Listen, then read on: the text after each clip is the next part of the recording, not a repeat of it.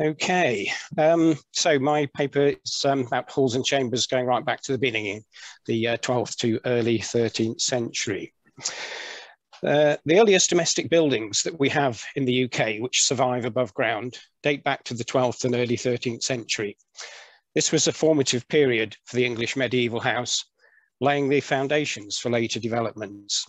But the surviving evidence from this early period is very sparse in comparison with later periods. The surviving buildings are often fragmentary and puzzling, and there are few documentary sources to shed light on how the various spaces were used. This has given rise to much debate about our understanding of houses of the period, with some major shifts in our conceptual framework over the last few decades. So it's a very interesting area. I was drawn into it with a study of Oakham Castle, shown here, 10 years ago, and it's become the subject of ongoing research for me. I should add that the surviving buildings are generally, of course, all of pretty high status and built mainly of stone rather than timber. But I think there's still plenty of interest here for those interested in the vernacular, as these high status houses were a key influence on the later development of buildings at all levels of society. Sorry, am I showing this? Maybe just kill that. Yeah, there we go. In an important article of 1993, John Blair assembled a set of documentary references from the 12th century and before, which referred to the two principal components of any substantial residence, the hall and the chamber. The documents make clear that the hall, or aula, was communal, public and official, used for activities such as the holding of courts or eating of formal meals. The chamber, on the other hand, or camera, was for private and residential use. Let's look first at two examples of ground floor halls. Here is the hall at Leicester Castle, our earliest standing aisled hall. It's recently been dendrodated to 1137 to 62, so was probably built in the 1150s by Robert de Beaumont, 2nd Earl of Leicester, one of the greatest magnates of the time.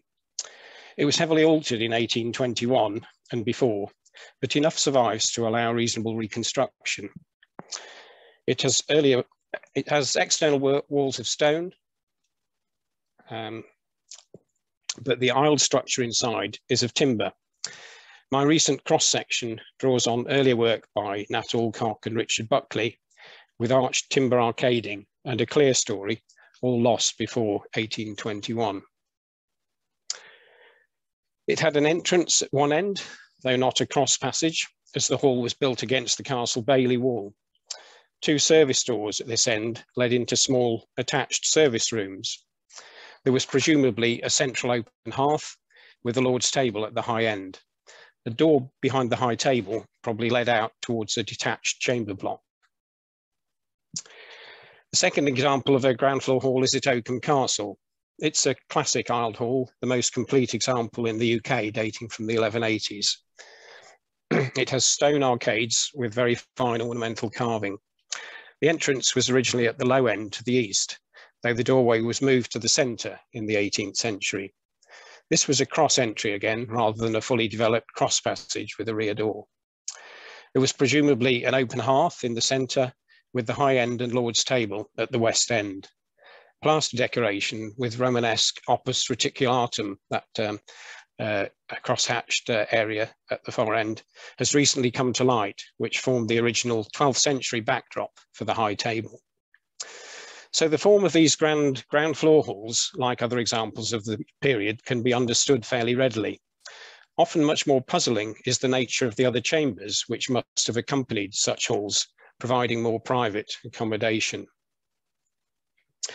At the low end of Oakham, there are three ground floor doorways leading to service rooms and the kitchen. But there's also a curious original doorway at first floor level. Detailed building analysis has indicated that there were hip lean-tos at both ends of the hall. A stair in the cross entry led up to the first floor doorway, giving access to a chamber over the service rooms. But this was a rather constricted space, quite unfitting as the principal chamber for such a fine hall. So it seemed there must have been a separate building for the principal chamber. Excavation eventually revealed the remains of this, accessed via a covered passageway from the doorway at the high end of the hall. Leicester also seems to have had an original separate chamber block beyond the high end of the hall. Leicester and Oakham then can be recognised as ground floor halls that have lost their chamber blocks. Elsewhere, a number of two-storey domestic buildings from the Norman period have long been recognised. It used to be thought that these were complete houses with a hall and chamber all on the first floor. But John Blair overturned this theory in his article of 1993. He argued that such buildings, rather than containing first floor halls, were detached chamber blocks, which had lost the halls that originally accompanied them. Boothby Pagnell is the classic and most complete example of this, presented by Margaret Wood and others earlier on as a first floor hall. It is now recognised as a chamber block, and archaeological exploration has even identified a trace of the lost hall that originally accompanied it. Boothby Pagnell, like various other examples of chamber blocks, has a vaulted undercroft with small windows for storage. An external staircase, long demolished, led up to the main entrance at first floor level. There was a principal chamber with good windows and a fine surviving Norman fireplace, and an unheated chamber beyond. Here's another example of a detached chamber block at Hemmingford Gray Manor House. We visited this building on the VAG Conference of 2007, and I've recently completed an investigation and published an article on it. It's lost one gable wall, but the plan can be reconstructed fairly well. The entrance door was at first floor level in the end gable.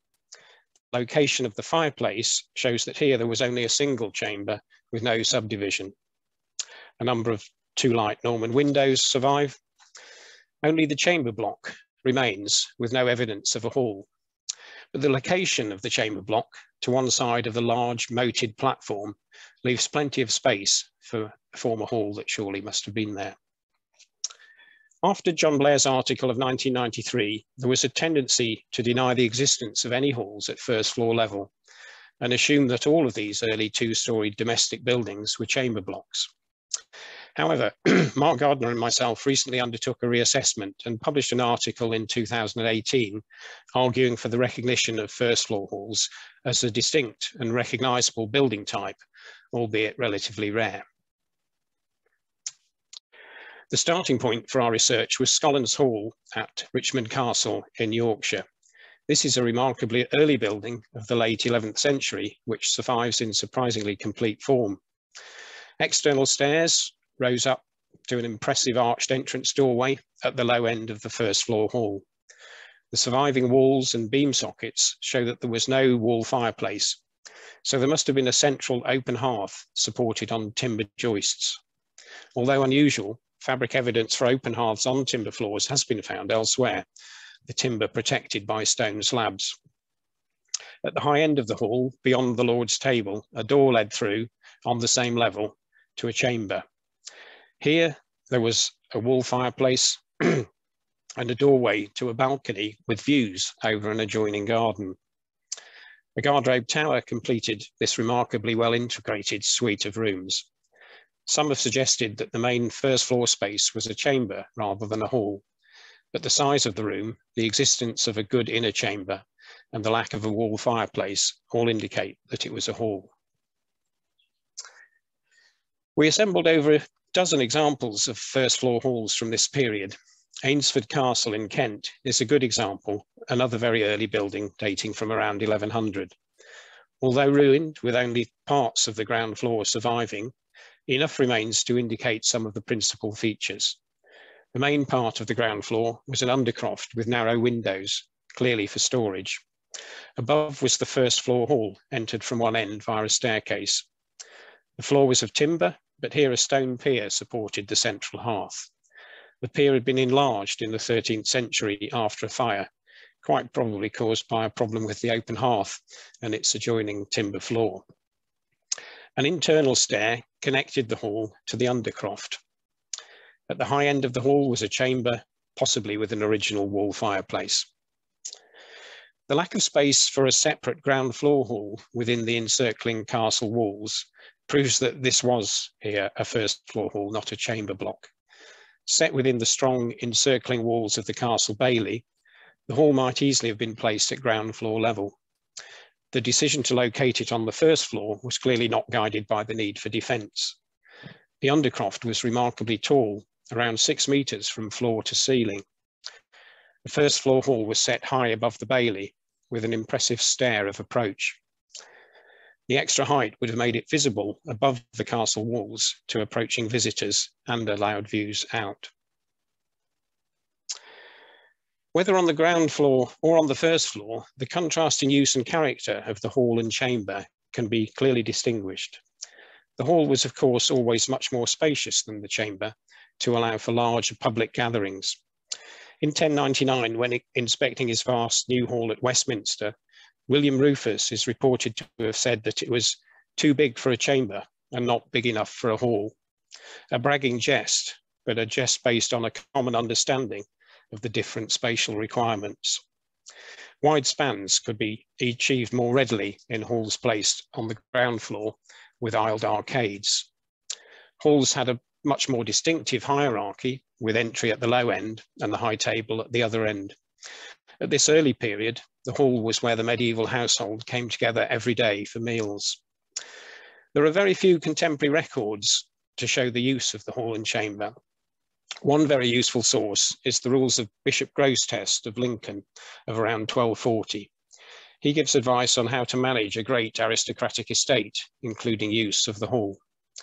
He says, "Make your own household to sit in the hall as much as you may, and sit you ever in the middle of the high board, that your visage and cheer be showed to all men."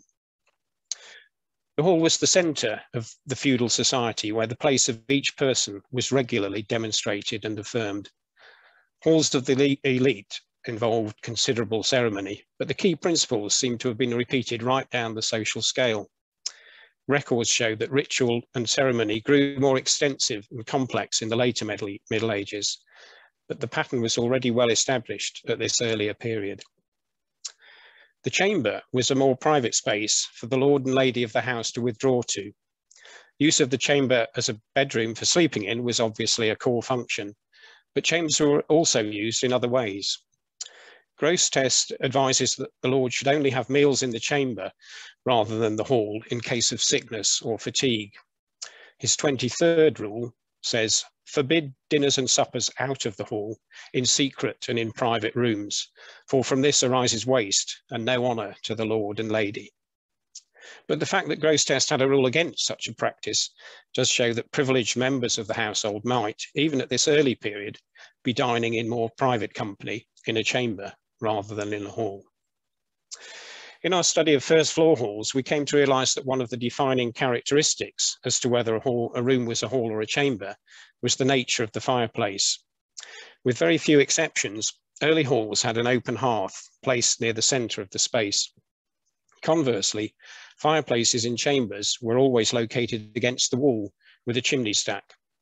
Given the practical disadvantages of an open hearth, especially one placed at first floor level, a special symbolic value must have been accorded to the fire, open on all sides, at the centre of the room and with smoke rising to the rafters. The central fire must have acted as a key focal point in the hall in its formal, public and communal function, while the wall fireplace was appropriate for less formal and private uses. The open hearth was evidently a key signifier of social space. It had an enduring attraction for the English, where it was retained into the 16th century and beyond. Despite the shared Anglo-Norman heritage, it's interesting to note that the open hearth is extremely rare in France, even at this early period. Perhaps the English attachment to the open hearth has earlier Anglo-Saxon roots.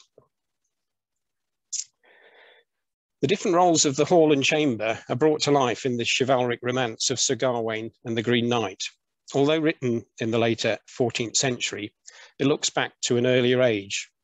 The hall is the centre each evening of public feasting.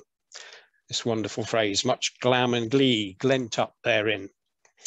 The open hearth on the flat floor of the hall, the fire upon flet, as is specifically mentioned twice in Sir Gawain. After the joyous feasting in the hall, the visitor Gawain is taken by his host to a chamber, where they sit by a fireplace, drink and converse. The chamber is mentioned on 3 consecutive evenings, each time in close association with the chimney.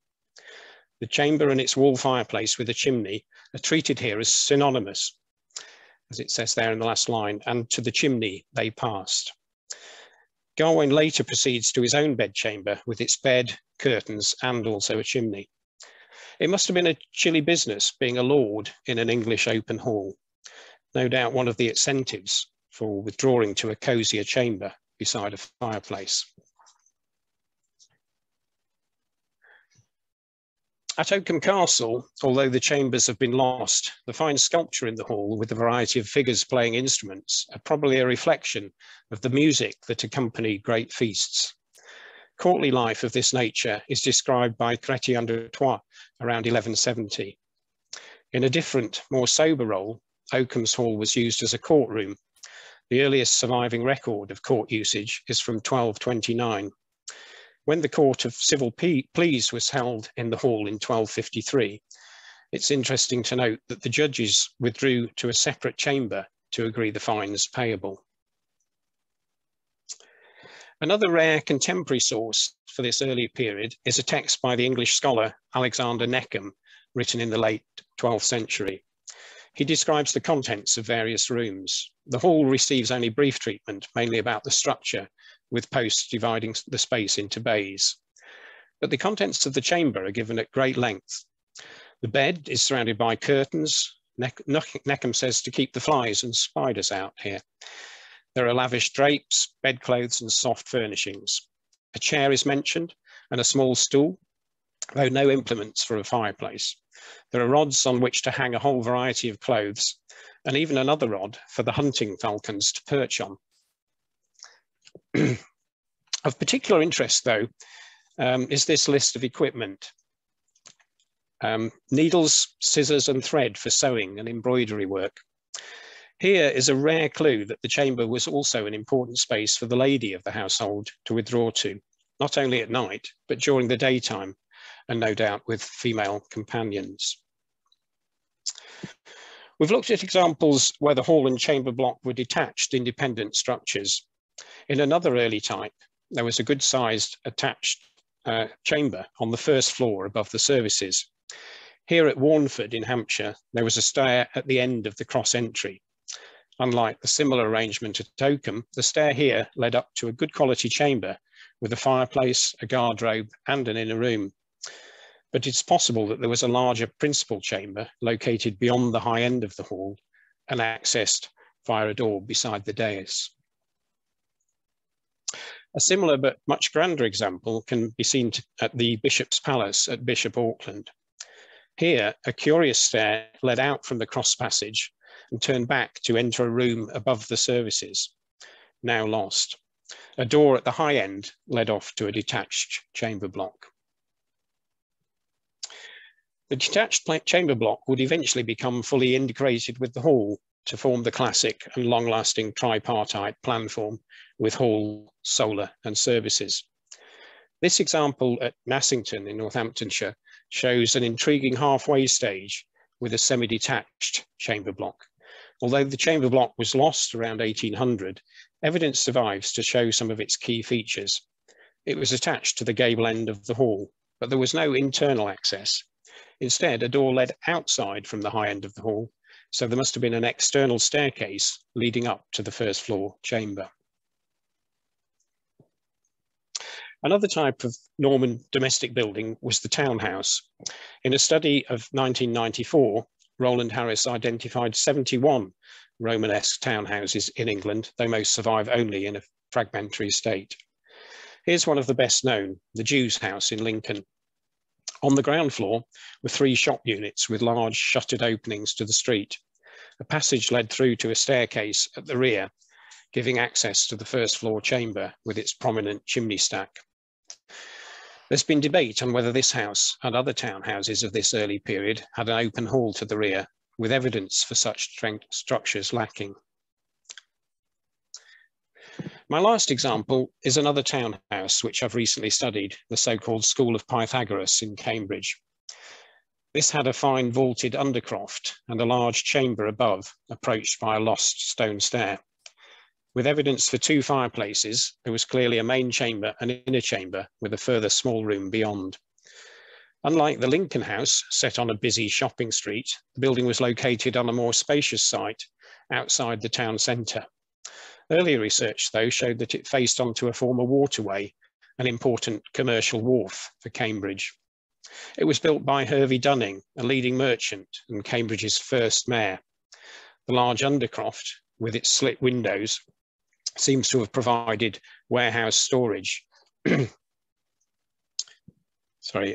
Seems to have provided warehouse storage with a fine suite of rooms above. So, is this building a first floor hall or a chamber block? Was there an accompanying ground floor hall, which has since disappeared? We don't know, but we can use the developing research in this field to make some suggestions. The wall fireplace indicates that this was a chamber rather than a first floor hall with an open hearth. The large size of the principal chamber and the provision of an inner chamber, also heated, suggests that this was a complete set of accommodation, the only additional building required being a detached kitchen. Crucially, the building was not the centre of a manorial estate and no courts were held here. As a merchant, Hervey Dunning had no need to accommodate a feudal retinue around a communal open hearth. Instead, it seems his fine large chamber with its wall fireplace provided a different sort of space, more suited for the reception of his fellow burgesses. It would be some centuries before the rural English house took the same path. Thank you.